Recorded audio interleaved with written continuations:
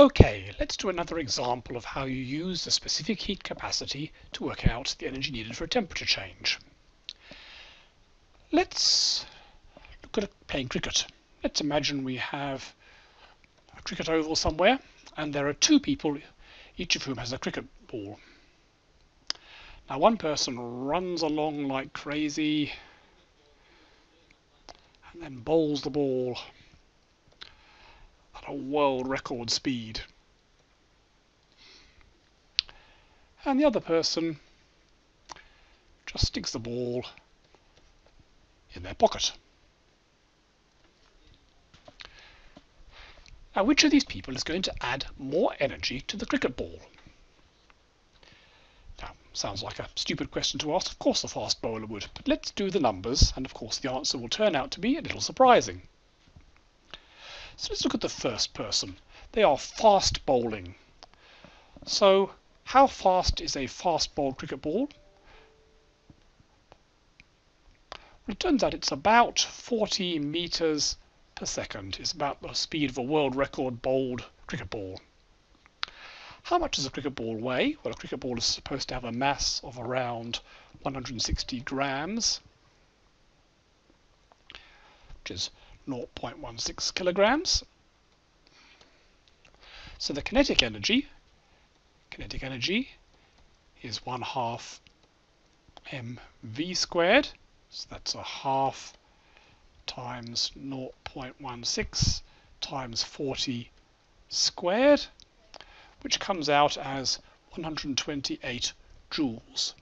So that's the energy you've given to a cricket ball when you are one of the world's greatest fast bowlers and you throw a vicious fast ball down the pitch. Now, what happens to the second person when they put the ball in their pocket? When the ball sits in your pocket, it'll warm up because of contact with your leg. Let's say it warms up by 1 degree. I think it'll probably warm up by more than that, but let's be conservative and say it sits in your pocket, it warms up by 1 degree. So how much energy now? In this case, the change in energy of the ball is given by the mass times the specific heat capacity times the change in temperature. Now, cricket balls are mostly made of cork, and it turns out cork has a specific heat capacity of about 2050 joules per Kelvin per kilogram. Change in temperature goes up by 1 degree.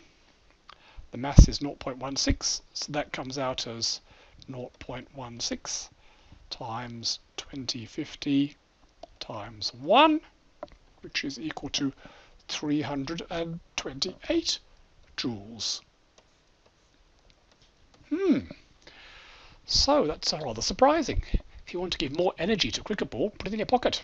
You'll get, even for a 1 degree change in temperature, you get double the energy of the world's fastest fast bowler. If you think about it, this kind of makes sense. We said that the atoms in air at room temperature are going around at well over 1,000 kilometers an hour. So when you're adding temperature, the speeds are enormous. Far faster, no one can bowl at that sort of speeds. So yes, the thermal energy, the energy of all these random motions and chemical bonds stretching and rotations and things in a typical cricket ball, vastly exceeds the energy you can give it by bowling. Strange, but true.